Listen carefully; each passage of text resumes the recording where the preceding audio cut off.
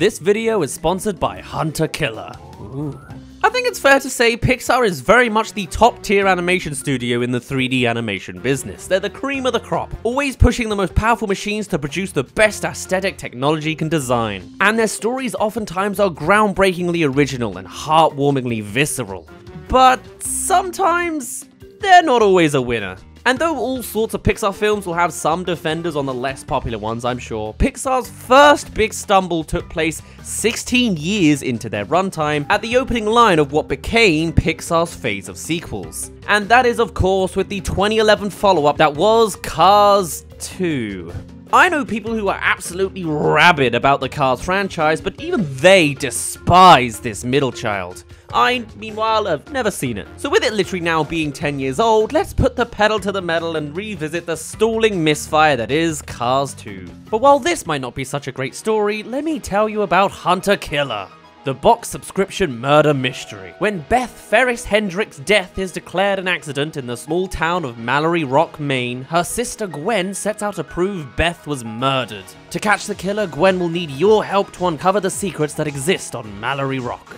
Or at least that's at least one story you can gather, and they're not all subscription-based. There are all sorts of all-in-one experiences too, if that's more your thing. So grab your favorite crime-solving partner and solve a murder mystery. Each episode unveils an ongoing narrative as you sift through documents, audio recordings, case files, and murder weapons. Like an escape room straight to your door. You can also join the spoiler-free community numbered over 100,000. And having received a couple boxes myself, it is quite the immersive experience. I mean, of course it is. You can poke the evidence, literally. So if you want to try stories in a whole new format, then you can go to hunterkiller.com/Dazz for $10 off your purchase.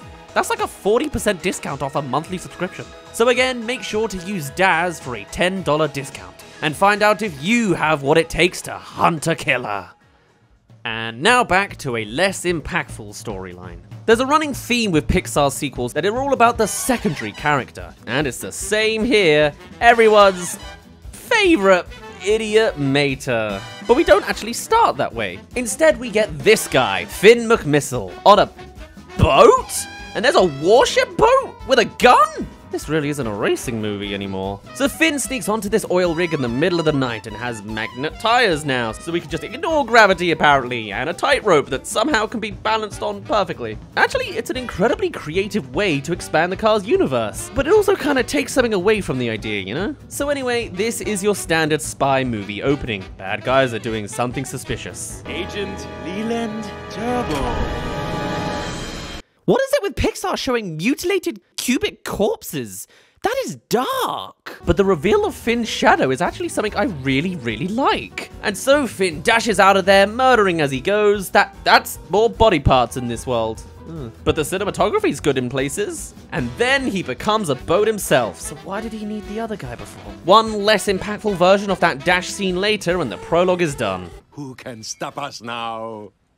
Mater, tow Mater, that's who. That's really forced. So Mater's towing this guy when he spots McQueen's back. This goes on for a while. McQueen's back! McQueen's back! McQueen's back! McQueen's back! McQueen! And so the two hang out for the day, all with clips I've somehow seen before through osmosis, I guess. Until McQueen says he wants to spend a quiet dinner with Sally in the evening, and that makes Mater sad. Is this really a plot point? Dude can't stomach McQueen spending time with literally anyone else, so he doesn't. We've seen this cliche before. I'll have my usual.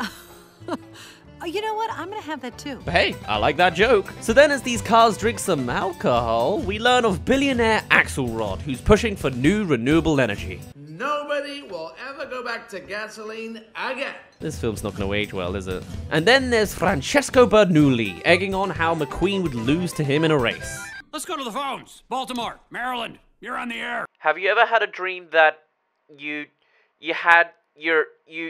could want them to do you so much you could do anything? And of course Mater then goes running his mouth down the phone too, and then McQueen just abandons his date plans to see the ruckus. What? He's nice to look at, you know, open-wheeled and all. This is gonna be her whole character arc, just thirsting for someone else. All that foundation from the first film, poof, Anyway, McQueen hops in and joins the tournament and has to bring Mater along as well. Time for a montage. And some visuals that don't make sense. Planes with empty innards for the cars to peruse around in. But hey, the lighting's nice. Hey, Lightning, can you believe this party? And this is actually a really cool sequence of real drivers, and it changes with every region. I'm really out of the loop on IRL car stuff, but this seems really cool. Mater then goes on to make a fool out of himself at every turn, not understanding another country's culture, as well as putting himself right in front of everybody. This is gonna get annoying. Meanwhile, there's the spy plotline. Finn McMissile meets with Holly Shiftwell and learns of an American spy who is here to share information. You know where this is going. This trip's been amazing. He's a little excited, isn't he? This is so classy. And so everything culminates in the bathroom. Why are there normal sinks when everybody's designed like a car? Anyway, this is our American spy, and he's dead. Dropping the info onto Mater as he eventually drives away. Mater's now accidentally plucked as the spy. Look out, ladies. Mater's fitting to get funky. Is this sentence implying what I think it does? Was he literally just swinging around his dick? Anyway, of course he passes the spy code word because the interaction is a real fact, rather than nonsense from both parties like it usually would be, and away we go. Holly plans a rendezvous point and Mater thinks it's a date. Speaking of a date, you, me, the subscribe button, press it, hit the bell, check out all of my other links as well. It'll be our little spy secret. Yeah, that's on theme enough. As for the real spy plotline, our American spy is captured and we're told that the clean energy is actually dangerous with an electromagnetic yada yada. The baddies work out they actually want Mater, and as for the spy... This is so dark. And then, 30 minutes into the movie, we're finally at the races part of this racing franchise. Gotta love there's a car there called Daryl, and it's an adaptation. There's dozens of us. And there's like a brief moment of Francesco interrupting McQueen's iconic monologue. I am Speed. Really? You're Speed? But then it just goes to normal cinematography again. Where's the flair? Where are those iconic moments from the original cars? Like, even the opening of this movie is just kind of flat in comparison, you know? Like the director just phoned it in for the sequel. So as the race goes on and Francesco regains their lead after bad times in the dirt, the electromagnetic pulse camera comes into play, targeting races and sabotaging the match until they spot Mater and all pile in on him. So what comes next is Holly starts to communicate with Mater to warn him, right? In response, he just full-on continues to ramble down the line to McQueen and her, already grossly unprofessional, but then, as a friend, just goes on to leave McQueen during his big race for what he believes is a simple date. For someone prowling around with the best friend label, this comes off as not just dumb and annoying, but incredibly selfish too. How do we not talk about this? The other spies perfectly protect Mater in the back alleys, and McQueen apparently will accept any orders from Mater despite probably knowing better and losing the race because of it. Ending in the most ridiculous presentations of realism.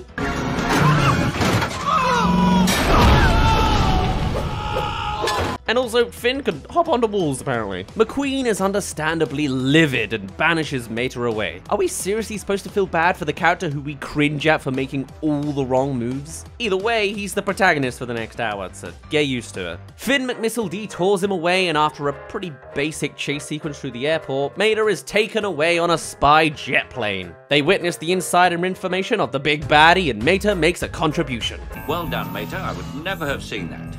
You never would have thought to look in the corner? Anyway, we come to France, where there's tiny planes replacing birds? What? And hey, Ratatouille, huh? All of this for a scene with an informant to tell us the baddies are all poor quality cars and have a meeting soon. And this scene isn't even interesting. It's just your exposition spy drama. A lot of dialogue and little interesting direction. Cameras slowly moving for no reason, no cars moving around, it's just, But at least there's buttons for tires to maneuver holograms, and what a coincidence, the meeting ground is in Italy, at the next race. And speaking of threading things back to McQueen, he is sad about the Mater thing. He's my best friend.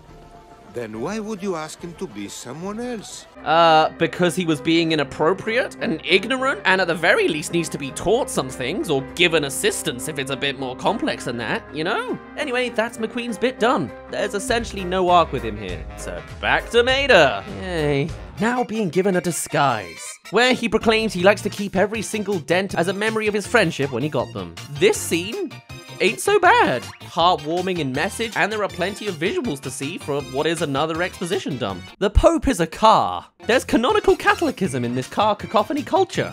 And assassination attempts must be canon too in its history. It's time for our second race. Francesco almost does a new twist, no longer throwing insults and talking about homesickness, only to turn it into an insult, a more emotional one I guess. Also, his mama has hair, as is a reference to the car model they're based on. I'm sure there's way more car trivia sprinkled into this film, but this is all I know. That's some smart adapting there. And they're off. But first, we got the Mater stuff again. Finally, as he's about to take on his disguise, Mater learns about how much of an idiot he is and how much everyone's been laughing at him as the fool, all explained by Finn thinking it's a bit. And then he's pushed in. But I guess that makes sense, seeing how you wanted in France and Germany and Stop Czech. it! He's so good.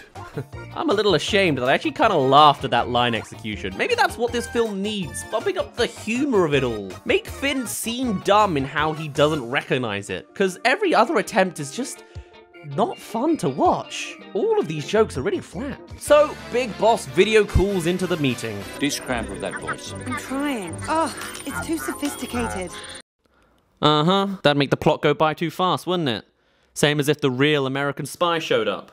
Expositioning the plan, they're sabotaging clean energy in order to bring everyone back to gasoline, which they can now dominate with their newly found untapped oil reserve, the largest in the world. And finally, the spies actually notice the electromagnetic camera ploy, because they could just recognize electromagnetic pulses now, but not last time.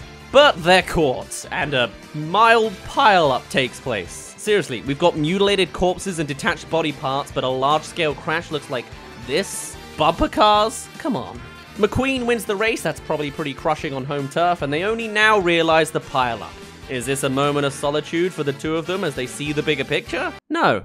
But we're not there yet. McQueen still decides to stick with All in All despite the politics, as he wants to trust his friend who says it's safe, so the baddies now plan to kill McQueen outright. The last All in All supporter. Dadgum. Gatling gun. Request acknowledged. Shoot, I didn't mean. Request acknowledged. I kinda like this. But now Mater has all sorts of over-the-top mobility options, with his hook and his other type of shoot. Not that it gets him very far. Time for Mater in the Void. Finally seeing his memories is embarrassing. There's not really a reaction here, just kinda another angle. It's almost like a behind the scenes of an animation.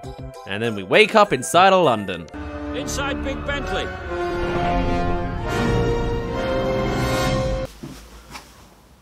Where's the Bentley bit? It's time for the final race. Gotta love that London has just grey weather everywhere. We're not in Porta Corsa anymore. And so, with front row seats, Mater's there to see as McQueen is targeted and nothing happens. The plot demands it. But there's a baddie backup plan, a bomb in the pits. Not sure how it would sell the all-in-all narrative, but sure. Only now does Mater realize he can release himself, and off he runs to save the day as a lowly tow truck. Being killed by a clock gives a whole new meaning to your time has come.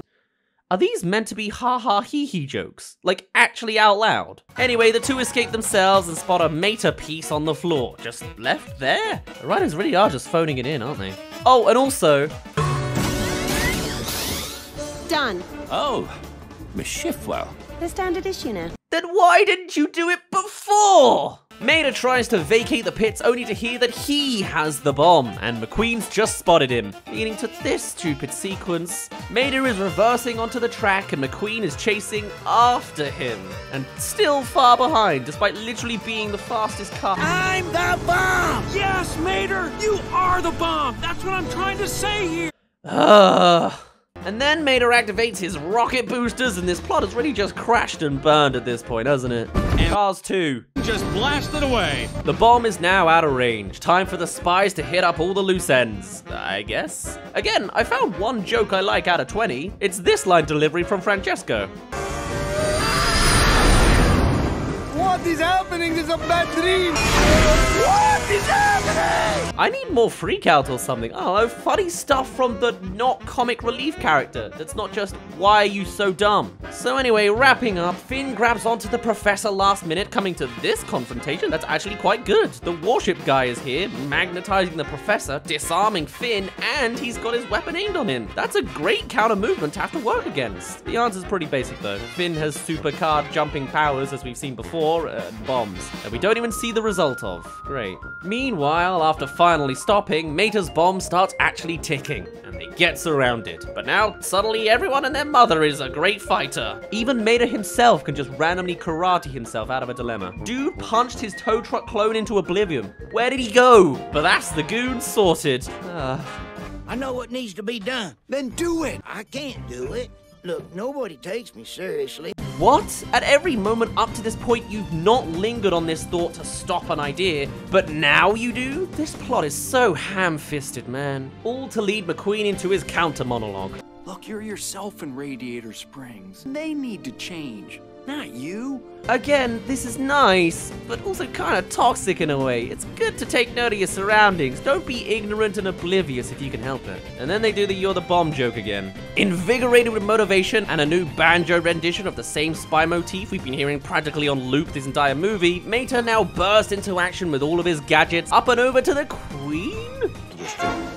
Bomb! It's a bomb! Freeze! Everybody down! Yeah, why are you telling her? Anyway, this all comes to a head as apparently Mater has finally clicked on who the big bad guy is.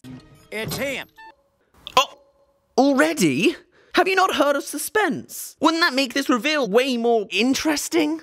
Yep, time for the explanation after. No real climax to this story at all, just more exposition. Axelrod didn't switch to clean, they're faking it, purposely shooting down their own brand for their bigger investment. And what's the big finale sequence I said Pixar movies always seem to perfect first and work their way backwards from? Someone do something! Deactivate! Bomb deactivated. And that's it. No emotional swing, no real daring stakes. You know where it's going, and you've seen it before. Everyone's happy, Mater is officially knighted, we learn McQueen was given organic hippie fuel rather than all-in-all, kinda just jammed that in there, didn't they? And the final race happens in Radiator Springs, of course it does. So he's not so good looking. I'm serious. That's why I love you, Sally. For lying? Huh? And it all ends with Mater keeping those jets, destroying the beginning guy's undercarriage and just destroying the sanctity of this whole racing element. And that was Cars 2. It's just meh everywhere. From the visuals when we've not got rain to the direction, the dialogue and the plot line, the jokes. It's cliched, it's not iconic at all and just kind of phoning it in. Not to mention, it just expands the Cars universe in a weird way. Why is it Radiator Springs has car-themed houses and land built like it's a society of cars, but everywhere else is so glaringly human? Do cars seriously live in these kind of French apartments? No! The film's not thought out like that, and the only impressive part is the faithfulness to real-life car stuff and references to them. But this would only be the start of Pixar's misfirings and the first step into their phase of sequels. Thankfully, they seem to have stepped back on the Cars front, making Cars 3 another personal story, or so I hear. I think I'm gonna spend some time watching that now to clear my head. For now, my name's been Dazz, you didn't really care, and I'll see you in a bit. These damn fireworks, man.